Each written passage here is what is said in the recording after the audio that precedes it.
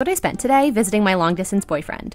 I told Kyle while I was visiting I really wanted to play some pickleball, but Kyle doesn't have a paddle, so we went to Dick's to see if we could find one. We found the pickleball section, but they didn't have any sets under $100, so we put in a pickup order at another Dick's location and headed over there to pick it up. At this point, we were getting a little snacky, so I got a little Blizzard from Dairy Queen for $5.41, and Kyle got us some pretzels. And then we did some quick window shopping at Lululemon before picking up lunch at Prest. Once we were all fueled up, we headed to the pickleball courts and we were there for a good 2 hours, and then Emma and Ian joined us for a couple of games. After pickleball, we all headed into downtown Nashua for dinner and we met up with Dan and Sarah at Martha's Exchange. I paid for our dinner and it came out to $106.27, and before dinner, we had all agreed on ice cream after, but at this point I was so full that when we got to Hayward's, I just ordered a kitty size, and this is what they gave me. It was huge, and it cost me $5.86. Then finally, we ended the night with drinks at Casey McGee's, bringing my spending total for today to $117.54.